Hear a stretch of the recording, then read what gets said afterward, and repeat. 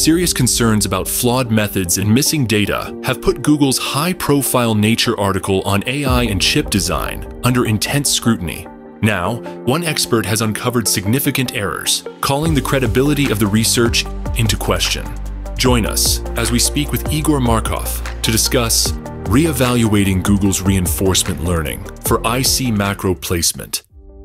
The purpose of my paper is to set the record straight about the publication from Google in Nature.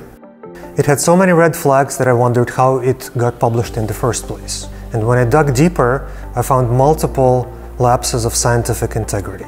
Integrity is crucial to scientific progress. Here, the issue runs deeper than the research itself. For context, the Nature paper addresses a chip design challenge that was studied for about 25 years, finding locations of chip components within a fixed outline. They use a fairly recent method called deep reinforcement learning, and this is why it was so attractive, so interesting. After Google researchers claimed early success, there were some disagreements at Google whether the results were real.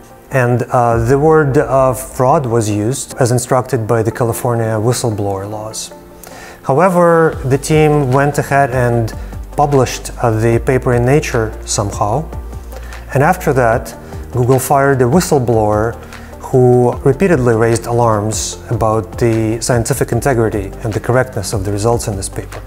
Further investigation revealed a process that overlooked critical issues, leading to a breakdown in trust and calling the reputation of top tech companies into question. My work enumerates issues with the Nature paper. For example, the claim in the title, fast chip design, was not substantiated adequately.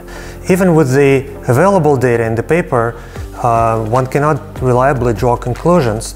The research methodology had obvious flaws. Several algorithmic components were over 20 years old and known to handicap optimization. The authors cherry-picked baselines and test cases.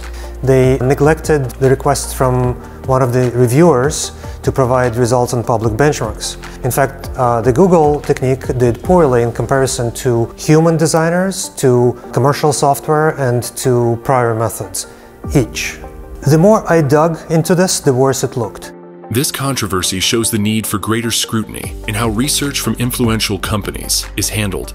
Nature papers get retracted even for more subtle issues such as image duplication. And here we easily have half a dozen independent, serious problems with the paper and scientific integrity.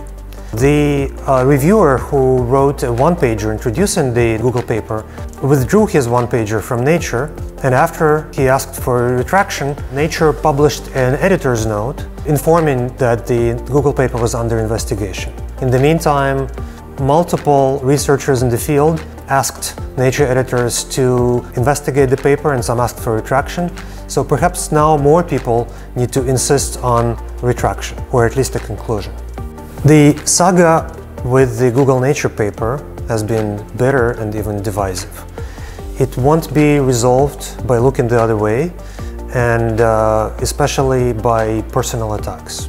The computer science community needs to understand the flaws of the Nature paper.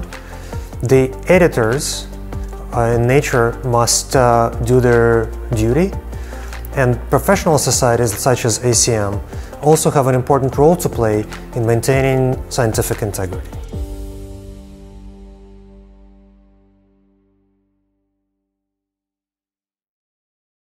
Find out more in Reevaluating Google's Reinforcement Learning for IC Macro Placement, a research article in the November 2024 Communications of the ACM.